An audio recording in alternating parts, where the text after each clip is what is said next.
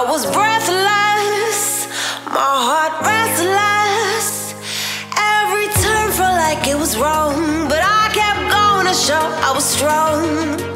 Pushing to my own soul, but you came, you made me see. Hey guys and gals, and welcome back to the channel. So today I thought it'd be nice to talk about, I think one of the watches is just really indicative to me of how life works out. To frame this, there are a lot of you that only care about the watch, so let me give you what you asked for first. Let's talk about the watch. The watch in question today is this Rolex President. The first part of this video is going to be about the watch itself. Shortcut, it's freaking awesome, and I'll explain to you why, and we'll kind of go through the watch and its core components. The second part of this video is the whole reason I like watches, and the reason I know a lot of you do as well. There's an emotional thing with a watch. They are very much indicative of the experiences we've been through in life, the people we know in life, circumstances that played out, heartaches, losses, wins, successes, also just hopefully a passion for mechanical things. I don't think a lot of people that buy these, especially as a lifestyle thing, really understand the incredible amount of precision and engineering that they're wearing on their wrist. I remember someone was actually complaining that she hated her Rolex. I heard this through the grapevine because it wouldn't stay wound and she had to shake it every once in a while to keep it running, and it just like defeats the purpose. So anyway, we'll talk about that in the second half of the video. Let me quickly get to the first part. This is an 18238. If you're a Rolex loyalist, nerd, hobbyist, etc., we call these things the double quick set. Why is it called the double quick set? If you've been with me way too long, you remember I used to own an 1803, which is the first iteration of the Rolex President. Actually, to be clear, this is not the Rolex President, it's a Rolex Day Date. The bracelet itself is the presidential bracelet. Those early models, the day indicator, the day of the week, and the physical date, the date of the month, were independently set, and they were not quick set. You had to scroll through, I think when I set mine for like 10 minutes to set that stupid thing. It's a labor of love. Once you get it set, you set it, you forget it, you hope it doesn't stop running, because heaven forbid you have to change it. It is a nightmare to set. They had an iterative model called the 18038, and that came about, I want to say about 1978, roughly thereabouts, maybe late 77. The dates aren't really clear to me. And that ran up through the mid-late 80s, let's say 86, 87. That was a single quick set.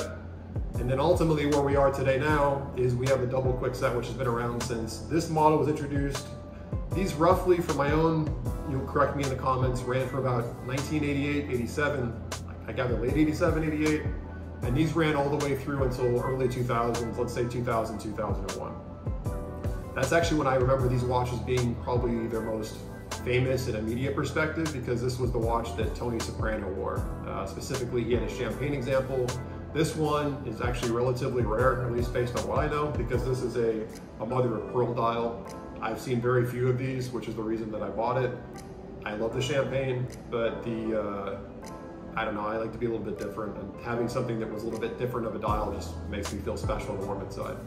Anyway, these set independently, and so you can quickly change the day of the week and the day of the month. It is instantaneous, well not instantaneous, but you can set it whenever you need to and quickly adjust it. So if daylight savings time, as we love to burden ourselves with in the US, is a problem for you, or if you're traveling, it's not too difficult to set it anymore, and previous ones were a nightmare.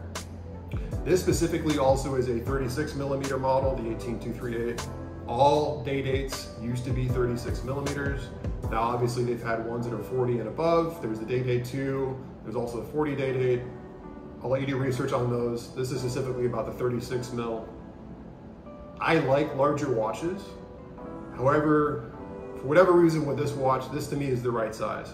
I know a lot of people disagree with me. A lot of people prefer the 40mm. The 40mm is gorgeous. I had to be more on the vintage side of things. So what I like about this particular model is it's the last one that they made to me that was really the original looking Day Date. Now they're much more high polished. To me, they're much more blingier. Nothing against that, they're beautiful. And if you want to give me one, I will proudly wear it. However, this to me has a little bit of that vintage feel, but it's not the annoying vintage feel. So it's not like a chore of 10 minutes to set the dang thing, but it will give me the same feel of an older watch, but I can live with it day to day, and it's very comfortable. So 36mm case size for this guy, or this gal, depending on what we want to assign it. 3155 movement. It's been modified in this case to have the day of the week indicator on it. Other than that, it's basically a 3135 movement, which is also a 3035 movement. Architecture, late 80s, up until honestly not that long ago, within the last decade, they've been selling these movements. They built everything from Explorers with them, to GMTs, to Submariners. This was the Rolex movement that was in almost every watch they made through the last several decades. These are pretty robust. So I did have my Yacht-Master, the mainspring. However it did this, I've never heard of it before, but it happened to me, and apparently it does happen, broke. And so mine stopped running, and actually the secondhand rode in reverse for a bit. That was pretty funny. Very good movement, very easy to service. Obviously, Rolex will service it for you. A lot of independents can work on these. However, Rolex has been pretty talented at getting a lot of their part supply out of the main market so that you have to go through them to order parts. A little bit of history about this model. Why is it called the President, the Presidential, etc.? What does all this mean? It's called the Rolex Day Date. It's been around since roughly the 1950s. It's very much from the mid-century of Rolex. It's from the earlier generation when they first came out with the Oyster case. This is one of their earlier models that they've had for a long time. One of the things that I think people appreciate so much about Rolex is they're very true to their heritage and they stay consistent through time. So that's why the resale is so great, because they all kind of look the same, which is great. An old one and a new one are so similar that they both benefit from a really good resale value. Also, they're just timeless, and it's like a Porsche 911 as an example. If it's not broken, why fix it? The Day Date colloquially became known as the President, largely attributed to Lyndon Baines Johnson, LBJ. He was raised in Texas and went on to become the president. He had been vice president under John F. Kennedy. When John F. Kennedy was assassinated, he assumed the presidency. Very interesting guy, quite a character. There's some pretty salacious stories about him, inviting journalists into the bathroom with him, the way he used to intimidate people, kind of lean in on people to kind of get what he wanted. Super fascinating guy, kind of controversial. The whole story of the Vietnam War and everything else, I'll spare you here. Massive fan of this watch he was. Specifically, he used to give them away as gifts. And so this bracelet was called the Presidential Bracelet. This was not the only option you could get on these. The watch, just because of Johnson wearing it and others, has basically been called the Rolex President ever since, even though it's technically the Day Date with the Presidential Bracelet. Not the only president or famous person to wear one of these watches.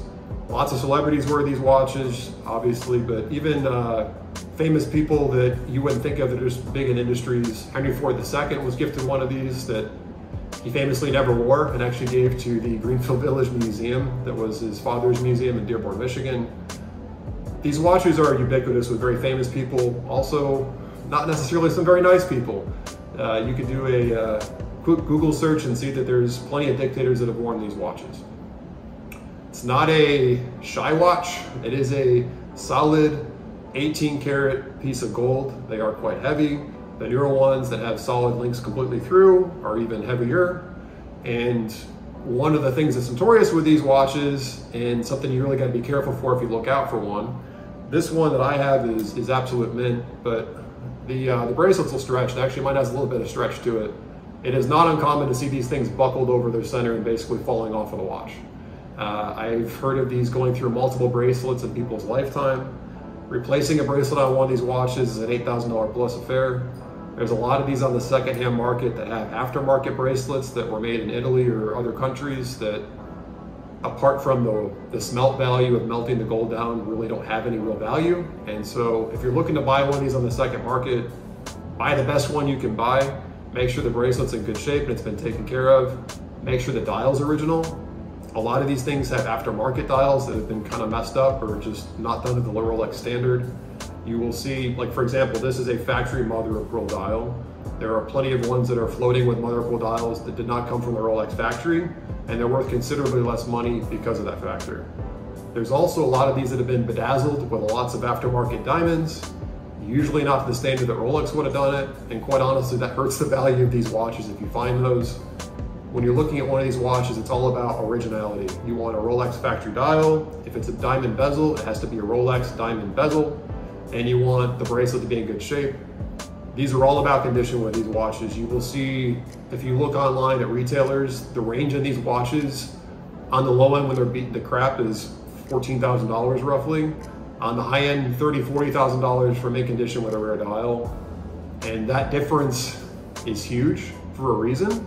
And so you got to be very careful what you're buying and what you're paying for it, because you could very easily get a watch that could become a nightmare, or you can get one that's only going to appreciate in value and be a great thing to own. Awesome watch. If you're not an elitist about the size of your watch, I do think 36 is the traditional size, just the way I see the world. And it's just a great historical piece. I mean, these things, when I think of Rolex, I think of the oyster case, I think of this watch, quite honestly. And this was always a grail for me. This is the second one that I've owned. And when we get into the story time, I'll kind of explain why. But when you think about this particular watch, the 18338 within the Rolex catalog, this is the last one again that really looks like the vintage day dates. The newer ones, the lugs are fully polished, they're much shinier. They've increased the movements over time to have higher power reserves and have more anti-magnetism and other features. So the current generation has a different movement in it. Rumor is they're having some amplitude quality issues with those. I don't know personally, so I'll let you do your own research on that. But ultimately, the bracelets have become more robust. They don't stretch as much as they used to. Gold is a soft metal. It's kind of, it comes with the game, right? But awesome watch. This to me is my perfect day date. I love it for the rare dial. I love it because it looks historic, but it is usable, double quick set. And to me, it's just something that I hope to plan to keep for quite a long time. So if you have any questions about it, any feedback, you've owned one, I would love to get your take out in the comments section below. Let me know what you think. Feel free to correct me. And if you're just here for the watch review, appreciate you tuning in, and feel free to drop off now or whenever you feel like it. For those of you that are still with me, let me take a quick drink because I need a sip of this whiskey. This watch to me is very indicative of the reasons that I love watches. Watches to me are immensely personal. And it's one of the things that irritates me a little bit about current YouTube. You know, I was one of the first people to do watch channels back in the day, along with Archie Luxury and some other names you've probably heard of, Breitling Source. I remember there were very few of us doing this stuff back in the day. Now there's all these channels, and to me it's become this whole lifestyle thing, and it's a, you know, a sign of just, it's about the wealth of it and the status, or it's some waxing poetic poem about it, or it's using a bunch of buzzwords like it's robust and effective and efficient and whatever. I feel like the purpose, at least what I find meaningful about watches, has been lost. And specifically with this watch, again, it's the story, it's the personal connection to me, and this is specifically why this watch is so meaningful to me. If you've been with me for a long time, and I don't know why you would have, but if you have, appreciate it. I had an 1803, as I mentioned earlier in this video, 2011, 12, I think I purchased it. I don't particularly remember. I remember I paid about $9 grand for it. And after I bought it, it was not disclosed to me. It had an aftermarket bracelet on it. So it was a bit of a wild ride with that watch. It's on this channel. Don't watch the video. The video is dog crap quality. However, this watch to me, I really look at how much I've grown and changed as a human being. So when I bought that watch, I bought it for all the things that I just said I dislike about kind of what's going on with the watch community now. I bought that watch as a status symbol. I bought it at a time when I was pretty entry level in my career. I could have afforded it easily. It wasn't a financial stretch to me per se, but I bought it because I wanted to have something symbolic of the status that I wanted to have in the world. And because to me, it was more portraying something than it was me actually enjoying the watch. Coincidentally, at the same time, I also had a stainless steel Rolex Daytona 116520 black dial, also on this channel. First year of the 4130 movement. Never should have sold that watch. Story for another day. Anyway, I had that watch for about 1.5 years or 2, and then I ended up in a very serious relationship with someone who has since passed away, and I will spare you all the melodrama there. But I was so materialistic at the time I had that. I was very much about brands. My closet was full of luxury goods. I was very much living the lifestyle of what I thought I was supposed to live.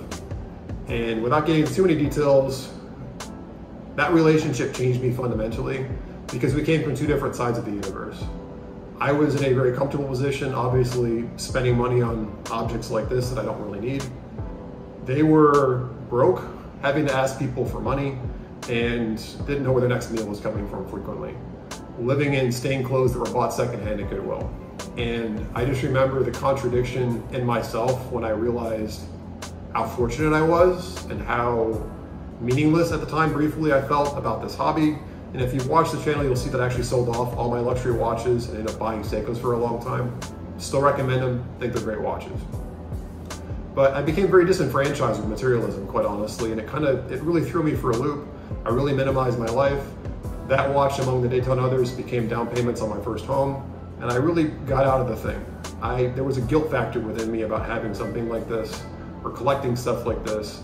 I felt materialistic, it felt meaningless, and it felt like I was not coming across in the world the way I wanted to be as a good person. More than you need to know. But it's interesting how, as this channel has grown, as I've grown as a human being, I've been able to come back into this, buy this watch for a second time, and buy it because I like the watch. And only because I like the watch, not because of what it portrays.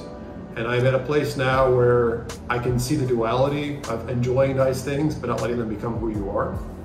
And I have a lot of pride now that I can wear this watch without guilt, that I enjoy it, that I'm able to enjoy the hobby. But I can also say that it hasn't changed me. And I'm not any more materialistic now than I was before. And I still as much enjoy this watch as I do, watches I spend $20 for at a store. And so it's just, I look at this watch as both something that I'm very proud that I was able to work up to afford. And I'm very grateful for the current collection that I have and the collection that I have had. But I also have a lot of self-pride in worrying about the person that I've become, the journey that I've been on, and how I've hopefully matured into a point where I appreciate it for the reasons that I think are meaningful to me.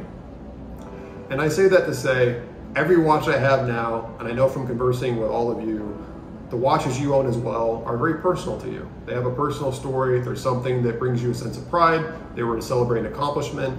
They're indicative of a relationship you had, of a loved one who you've lost, or a trip that you went on, or something you've done meaningful with your life. And that's what I really love about this hobby. There's the love of the mechanical side, the engineering side, but there's also what it means to you, the personal connection you have, and the stories you create with them. And so as this channel progresses and as I decide to make more videos, and if this plays out, this is the focus that I want to have on this channel. I want to have real conversations. I want to be real with you always, and I want to get your real take on, beyond the surface level fluff, let's have a real deep conversation. Why do you like this? Why do you like these things? Why do you care? Tell me the trips you went on. Tell me the things you've done with your watches. That's the connection I hope we have. If you're still with me, thank you for going through this long, ridiculous story. I appreciate you. Cheers to you. I may, again, come back in the near future, but thank you so much for the support. Miss the community, and I'm really grateful that you all tune in to watch these channels. So I'll catch you guys on the next one. See you later.